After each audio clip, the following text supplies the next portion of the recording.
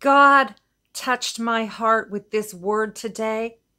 And the word that he gave me is, you are doing great. God says you are doing great. In fact, he says you are doing outstanding, fantastic. It is fabulous. God wants you to know that he is pleased with you. Now, I know that this word is going to get to the people that need to hear it. And I have to be real here. I needed to hear it myself because sometimes things get so complicated. We can even complicate our prayer life and we can start to second guess ourselves. And this world can tell us that we're not good enough. Somehow it's not enough who you are. You have to be more than who you are and all that. And so as God was just giving me this word to release, he really, it came with this overwhelming love. And the Lord wants to take you to the next level. Yes, in all kinds of things. But one of the main things he wants to take you to the next level is in the love that he has for you. He wants you to be secure. He wants you to know that you are good enough, that you are valuable, that you are worth it, that you are okay as you are. And I don't know who you have in your life that you may not have anyone who's telling you good job, who's telling you, well done, who's saying you're doing a great job, you're doing the right thing. But the Lord is impressing right now. Thank you, Holy Spirit. Yes, Lord. Just let this saturate you right now as I'm releasing this word, because many of God's children are feeling that they're not good enough, and they're even comparing themselves, or they're going by the opinions of other people. And let's face it, a lot of people aren't going, they could be putting you down, or they won't even, they just won't even compliment a job that you're doing. It could be in the workplace. It could be in the home. It could be the people that are closest to you. But the Lord, he wants you to know he chose you because he loves you. Yes, thank you, Jesus. John 15, verse 16. There's so many scriptures that I could have used here, but this is what I felt God was dropping into my spirit. You did not choose me, but I chose you. That's the words of Jesus. I chose you. That's what the Lord is emphasizing. I chose you, he's saying. I chose you because I wanted you. I chose you because I love you. I chose you. I appointed you that you should go and bear fruit, and that your fruit should remain. That whatever you ask the Father in my name, he may give you. So God wants you to know that you're not missing it. You haven't missed it. That's another thing. The enemy tries to tell us, you missed God. Are you really doing the right thing? God wants you to know, yeah, you are on the right track. You made the right decision. You are making the right decision. And even as I'm just releasing this word right now, the Holy Spirit, he is your teacher, your comforter, your counselor. He wants to comfort you by letting you know that you're okay, by letting you know that you are enough. And he's saying right now, God is saying, I love teaching you. You are a pleasure to teach. You see, the Holy Spirit, he's your teacher.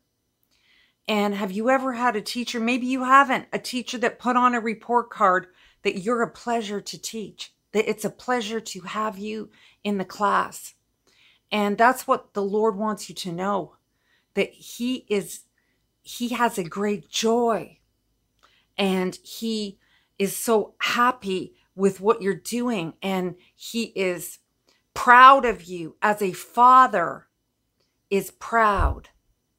When you have a good father, and they're proud of you.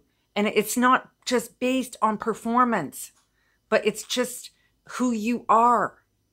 Who you are. That's what God loves you for who you are. Thank you, Jesus. I'm just thinking about when Peter had, he messed up there. He denied Christ 3 times, and then Christ came out and met him on the shore. And the question was, do you love me? Do you love me? Do you love me? And I'm just sensing, God wants you to know we love each other, and that's going to be enough. The fact that God loves you and you love him is going to be enough for everything that you need in your life. So you're doing the right thing. You're making the right decisions. The Lord says, you trusted me. You connected to me. I'm pleased with you. I enjoy every minute that we're together. Glory be to God. He is your best friend. You might have been betrayed and left, and just,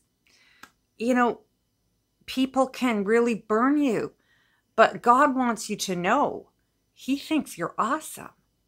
He is saying you are doing a great job. You are doing great. And, we need to hear that. But we need to hear it from the Lord. God is saying, I want to bless you. I want to pour out blessings over you. I want to give you so much. I want to give you abundant life with everything that includes. Mentally, spiritually, emotionally, socially, financially, professionally, ministerially, in every way of your life. God is saying, I want to pour it out on you. Isn't that how you want to treat somebody that you love, that you cherish? And they don't always have to be jumping through hoops for you. They don't have to be always trying to perform.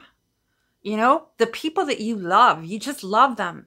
And that's what God wants you to know. I just love you as you are. Okay, can you receive it right now? Because you need to receive this, because he's saying, I don't want this lack of self-worth, which is really a lot of what it comes down to. I don't want this tainted, maybe you didn't have a good father in your life. Maybe you had a bad marriage, or just you haven't felt that love. And he's saying, I don't want this to limit what I can do in your life. Because if we don't overcome this, inferiority complex when it comes to our Heavenly Father, God can't, he's got to get us in the place of faith. He has to get us faith and love. It's like 2 sides of the coin, right? So that's what I wanted you to hear today.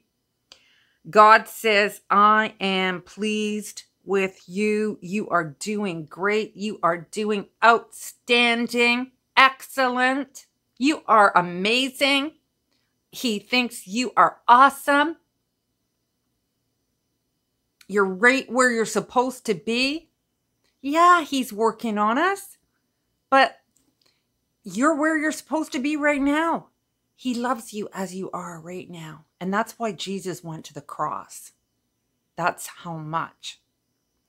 So I pray that blesses you. And, I pray it just grounds you again back to the simplicity of just, this is about a relationship, not a religion. It's not about ministry and all these things that we make it to be.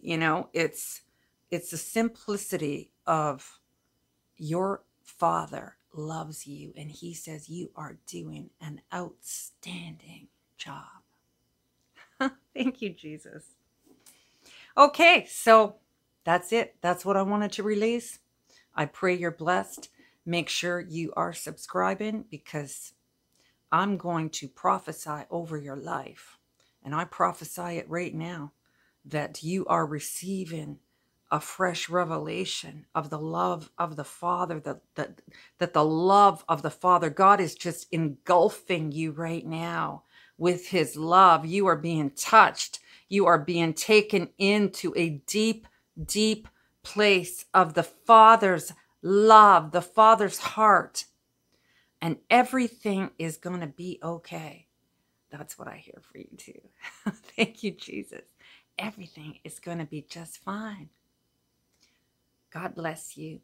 Thank you for your gifts to the ministry, your prayers.